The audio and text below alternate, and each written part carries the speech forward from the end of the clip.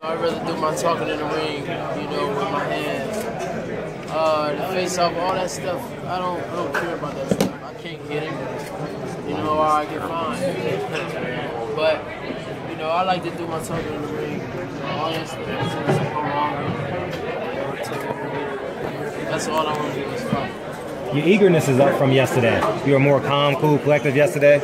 You gotta, is it because he's in your presence? Yeah. And you couldn't wait at the same time? Yeah.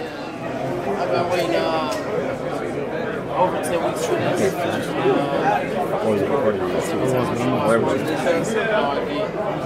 But like I said, I'm ready. I'm more than ready for this fight. Me and my dad and Coach Cunningham had a great training camp.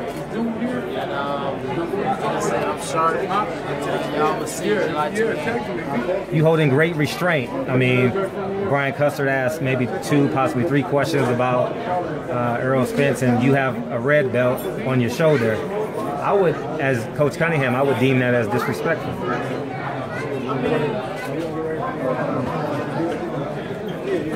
Them is fights that he won. You can't tell him that he don't want to fight. You know what I'm saying? Of course, that's a little bit out of the league. Earl Spence, come on now. You know, but like I said, it's still a fight July 28th. And after I win that fight, he can call out whoever he want to call out. Who would you want to fight next?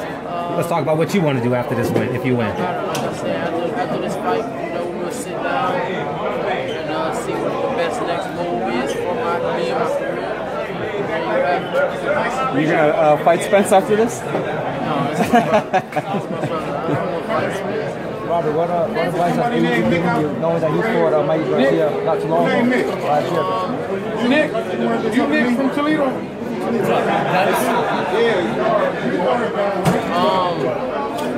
know, AB just told me to be myself. He didn't give me no input on that fight. He just told me to be myself, fight my fight. Yesterday you talked about getting down on your skills and your advantages, and you know, without giving away a complete game plan, can you elaborate on those advantages? Tall, fast, good footwork. You know, more than I say. You know what I'm saying? Mike is his fighter. You know, he fights at his pace. There's really no blueprint. Like I said, I really do the talking in the ring. Preparation going down these last 40 years. What do you normally like to do? What's your process, your sort of process as you prepare for that? Eating and getting something to drink. Just stay focused, you know. I stay up. I watch all my favorite fighters. Just see what greatness they bring to the ring, and you know what I can bring down to myself. Robert, will this victory mean more to you knowing that you're going to fight in Mike's hometown in California? You said what? If you pull up the victory this Saturday night at Mike's hometown, will this mean more significant, the victory, knowing that it's in his hometown? Oh, of course, you know, of course. But like I said, it don't matter where we fought at, we still get this out of me. You know what I'm saying? I'm more in focus, I'm sharp, and I'm ready to go. Robert, is there a rematch clause for this fight? I don't believe so.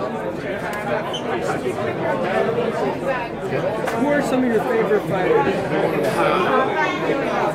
Man, this is a list.